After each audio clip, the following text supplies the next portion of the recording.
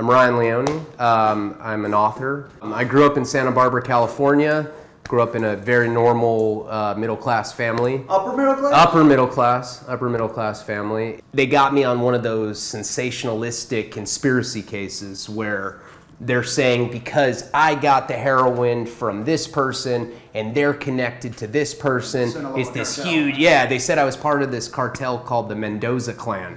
LA Times, you know, when someone says that, you think you're fucking going to meetings in Mexico City or in the jungle with cartel members. It was nothing of the sort. I had, one connection, some fat lady in East LA, and it was, I was buying a pound of heroin, mostly for personal use, but they'd give it to me in individual balloons. So I got busted with 1,000 balloons by the DEA. And while I was incarcerated, I wrote a novel called Wasting Talent. During that time, my book was published. I started doing a lot of readings, headlining literary festivals. I saw some success, and then it got optioned as to be a film by William de los Santos, who is the screenwriter of Spun, and Chris Hanley, who produced American Psycho, Bully, I think he did Spring Breakers, a number of transgressive films in the independent world. I just got out of prison again, and there's a documentary about my life in production as well. Because I transitioned into full-blown addiction by the time I was 15.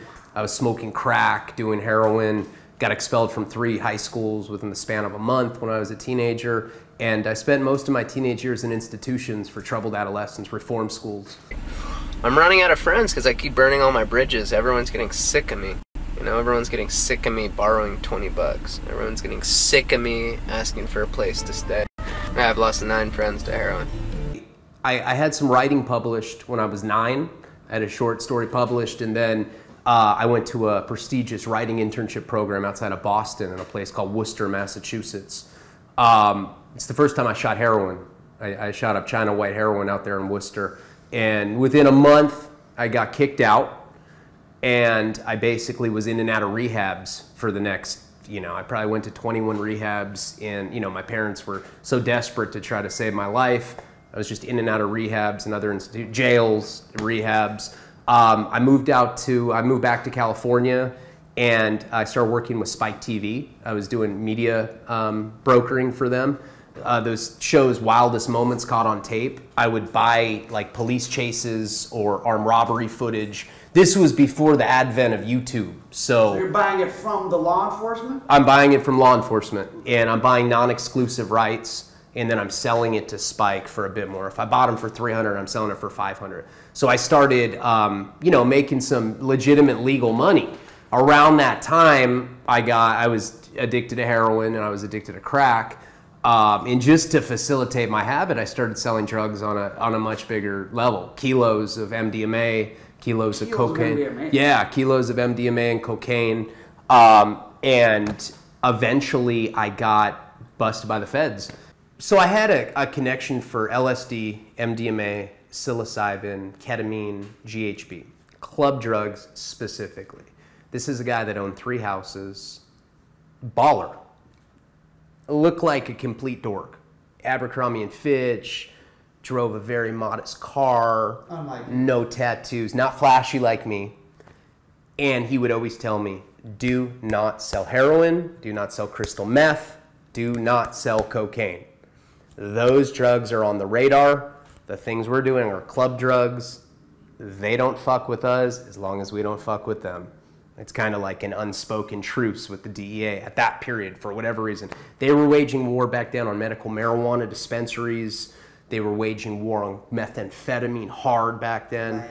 And now it's more they're going after fentanyl and heroin. But back then it was meth, crack, and marijuana dispensaries. So what I was doing was outside of that, the radar for law enforcement. So my connection said, don't ever do that. I was making, like I said, $10,000 a week. Sometimes I was making $40,000 in one deal, just brokering kilos of Molly. I could get 7 of them for $70,000, $10,000 a piece. And back then ounces were going for $1,600. So the money was insane.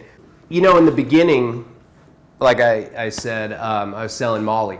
and this is in 2006, 2007. It was way before it was popularized in culture, and now you hear about it in rap songs on the radio. Molly is just a big part of our culture right now. But back then it wasn't.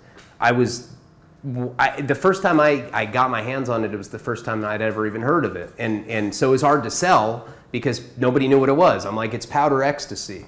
But nobody, you know, they didn't trust powder, whatever the case. It wasn't as marketable back then. People don't trust powder, I guess. They don't want to eat it.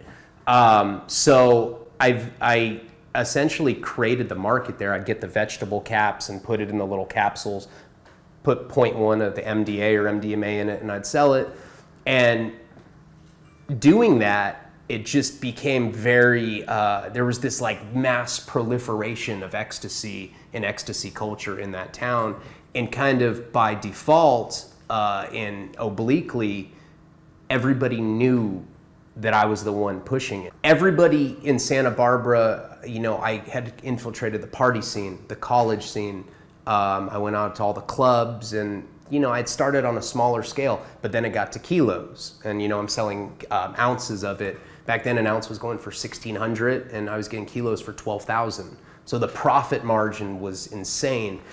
But being on the fringe of that picturesque upper class society was there was an interesting contrast. And you know, when you're selling drugs, you get very delusional. You have this false sense of inflated importance, and you think that you're powerful because everybody's waiting on you, and you go everywhere and everyone kisses your ass. Being in that town, you know, it wasn't like I was selling it in Detroit. I didn't have to go around with a gun. I wasn't strapped. I was dealing with, it was just very safer. It was safer. It was a tranquil, I never felt threatened. At the end, I was making $10,000 a week. I was laundering my money with art. I was buying lithographs, and I found that that was the best way to do it. You can buy lithographs from prolific artists like Andy Warhol, Roy Lichtenstein, Pablo Picasso, you know, for anywhere from like $5,000 to $500,000. And the reason that the lithographs were ever introduced into the art world was because people like Pablo Picasso or Andy Warhol catered to a very elite demographic, and they wanted to expand their revenue by making these silkscreen lithographs. And I found out about that. I'm like, man, that's a perfect thing for a drug dealer. You buy a lithograph with cash from an art dealer. I'd find them in the yellow pages, and then in turn, I would sell those to a licensed art broker for a check. Boom, money's legal. So the reason I brought up art in the first place is because those are the kind of, so as I started collecting art for nefarious purposes, I actually got into art, and I got into appreciating art, and I started hanging out in a much higher social stratosphere than I was in. So I have this secret life where I'm a junkie. I'm shooting speedballs, heroin and cocaine every day. And then I'm going to art gallery shows, or I'm going to Sotheby auctions, you know.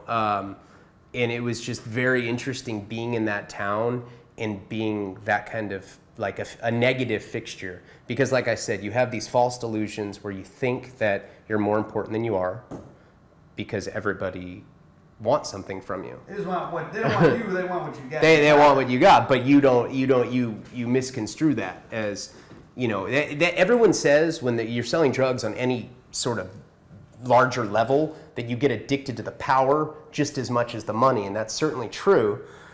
Being in that town, I was very scared of law enforcement, as you had mentioned. Being in a smaller town means that I'm more vulnerable and I'm more exposed. And I can clearly remember I'd have $200,000-$300,000 cash in my safe. I had a gun at my house, which, like I said, I didn't need a gun, but it was just kind of went with, it was part of the whole situation. And I remember I had a girlfriend at the time, and every single night I'd lay in bed and I could like literally hear my heart thumping because I didn't know if the next morning they were going to come for me. You know, I just didn't know When, if at it that was, time, when you're just going to the store or going somewhere, does it just feel like, everyone knows I'm Ryan the drug dealer? it became that way. I was young, so I was definitely more materialistic than I am now. I drove the Tahoe with the 24s, and you know, I had the system, and I was very loud about it. I wasn't very smart as far as putting it out there. So people started knowing, and yeah, I'd run into people and there'd be whispers, and it wasn't always a positive thing. People recognized me for that specific reason, that I was a big drug dealer. And by the end, just as any drug dealing endeavor goes, I essentially hired runners to, in a managerial capacity, to do everything. And I kind of just stayed at home. I kept my connection secret. I brokered it, but I did very minimal work.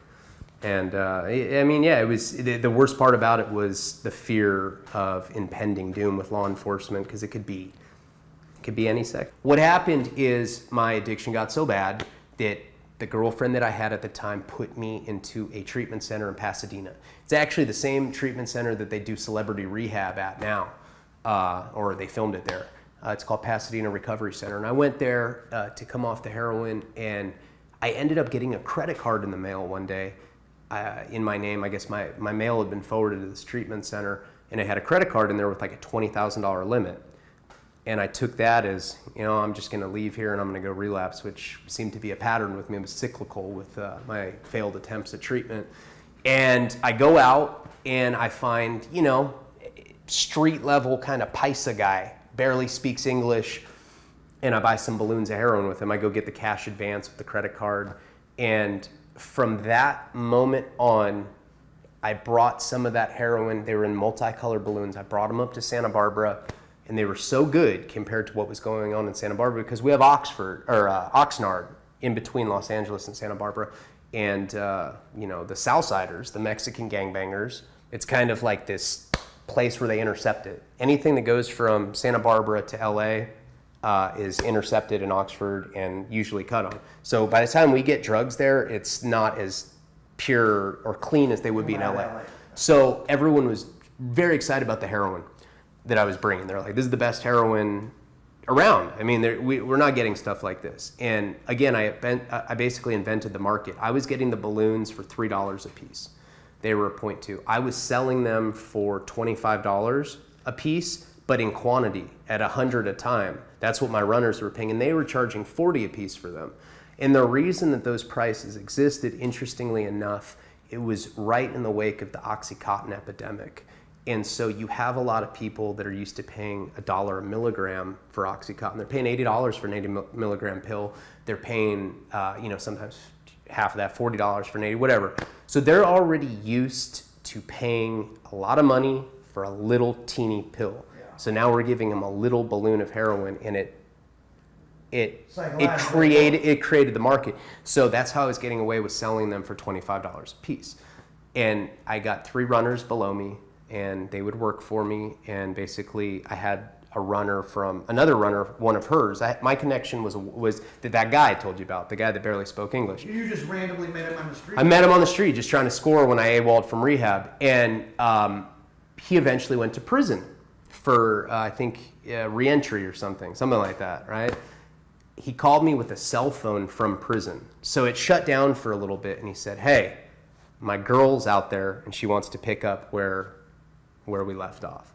So he introduced me to a woman named Diana Ortiz, and I started dealing with her for maybe 2 years. So now I'm about 23, and we had such a good system in place where this paisa runner would come up twice a week, and he'd deliver a pound in balloons on a Monday and on a Friday, and we'd exchange the money. You wanted them prepackaged, or that she? I wanted them prepackaged because that's what the market was calling for. So I think I got it down to $8,000 for a pound, and you know, Mexican months. Yeah, it's like 2,000 balloons. And like I said, each balloon I'm selling for $25, even in quantity. So the profit margin there is just